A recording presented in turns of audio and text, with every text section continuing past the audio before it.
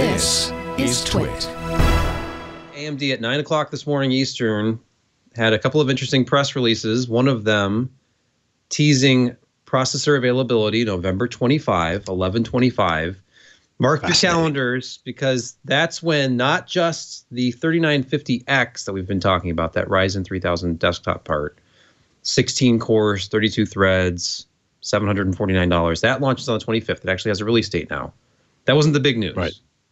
The big news is they've officially announced the third generation of Threadripper. So if you're not familiar, Threadripper, the massive multi-core monster CPUs for desktops and workstations from AMD, and they currently top out at the 2990WX, which is this crazy 32-core, 64-thread part.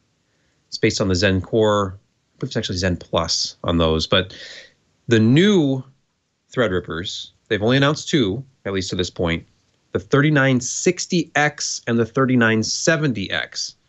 They haven't increased the core count. You're still talking about a maximum 32 cores from that high-end 3970 part, 24 cores for the other part. But it's based on the brand new Zen 2 architecture, which, as we've talked ad nauseum about this year, significantly increased the performance per core from generation to generation. So if you think about the kind of instructions per clock IPC improvements that we've seen from Zen Plus to Zen 2 on desktop, imagine how that scales across 32 cores from this 3970X part, which, by the way, will not be inexpensive. And it's kind of staggering to think about the performance possibilities of this. But pricing, I mean, we've been used to, in the last year, seeing things drop and drop and drop. A first-generation Threadripper is now so cheap that it's become the subject of, like, is it worth a budget build type article? And the biggest hurdle there is basically the motherboard cost. So if you already have a motherboard or can find a cheap one, those parts are just ridiculously cheap. And then the second gen Threadripper has been dropping and dropping and dropping. These new parts are going to launch at $1399 for the 24 core 48 thread 3960X, and then it's going to be $1999, so $2,000 for the 32 core 64 thread 3970X. So these are not cheap, but in addition to the architectural improvements, you get more cache. They're up to 128 megabytes of cache. If you're comparing these to the Ryzen 3000 parts, there's just more PCIe lanes.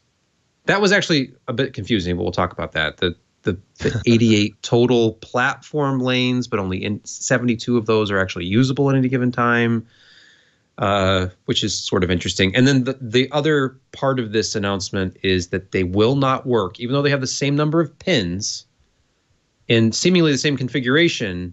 You cannot put one of these new CPUs in your current high-end Threadripper motherboard. So you're going to have to buy a new motherboard, and they have a new platform called TRX40. So you're going to have to buy a TRX40 motherboard if you want to buy one of these processors. So this is going to be kind of edge case.